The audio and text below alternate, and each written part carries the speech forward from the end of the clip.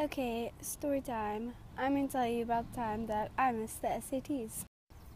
So, I'm ready to take the SATs the following morning, and so I plug my calculator in, being the good student that I am, getting all ready. So I go to bed thinking, this is going to be great. I'm going to do so well on this test. Everything's going to go as planned. Boy, was I wrong. I wake up the next morning, go downstairs, get my calculator. I go to turn it on, and it's dead. Literally dead. And so I'm just sitting here like,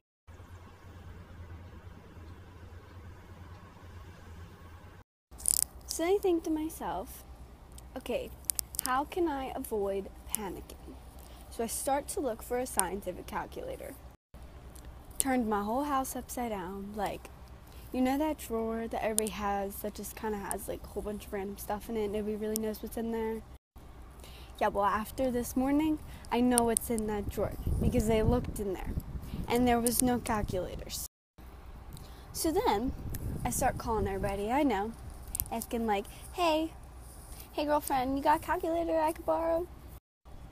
But of course, with my luck, everybody else has already taken the SATs and using their calculators. So I wake my mom up and I'm like, Mom, I don't know what to do. Like, I don't have a calculator. Everybody's already at the SATs. Like, what do I do? She's all like, don't panic. Because me, being the honor student that I was, I panic about everything. So she hands me her credit card and her car keys and tells me to go to Walgreens and grab a calculator. It's on the way to the school. Everything's going to be fine. So by this point, it's like 7:30-ish. And I have to be in Rising Sun, which is 15 minutes from my house, by 7:45. So I'm like, all right, well, I have to get to Walgreens right now then, because I'm literally going to have 30 seconds to get in and out of that store. I don't know if you know anything about Walgreens, but it is not 24 hours, and it does not open before 8 a.m. So I get to Walgreens, and I realize that it opens at 8. But I have to be at the school at 7:45. I call my mom, and I'm like, Linda, I'm going to fail. I don't have a calculator. Like, what do I do? Don't panic. She says, go to Walmart. They'll have calculators. They're open 24 hours. Everything's going to be fine. I live here.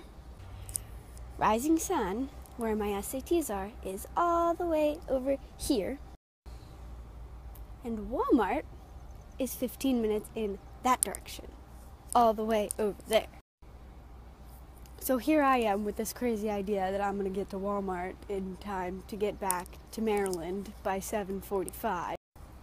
Mind you, I'm in the middle of having a panic attack, and it's raining, and I'm speeding, and this is bad. I'm still on the phone with my mom, and I get to Walmart, and at this point, it's 7:42. I literally have 30 minutes to get a calculator and drive a whole 25-minute drive to Rising Sun. So I'm still on the phone with my mom, and I'm sprinting through Walmart, like full on, like, people are looking at me like I'm crazy because I'm in the calculator aisle, and I'm like, so at this point, I kind of just like accept my fate that there's no way that I'm ever going to get there. So I go to the parking lot, get in my car, and I just completely lose it. I really shouldn't be driving at this point, and so I call my sister, and it's 7:45 in the morning on a Saturday.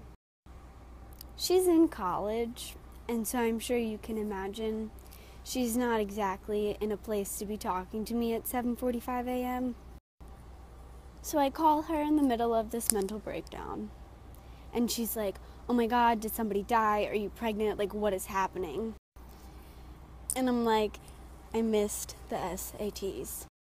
I'm not going to get into college with the scores they already have, and I'm going to have to work at McDonald's, and I'm going to live in mom's basement for the rest of my life, and I'm going to not even be able to be a crazy cat lady because I'm allergic to cats. Like, I don't have nothing to do.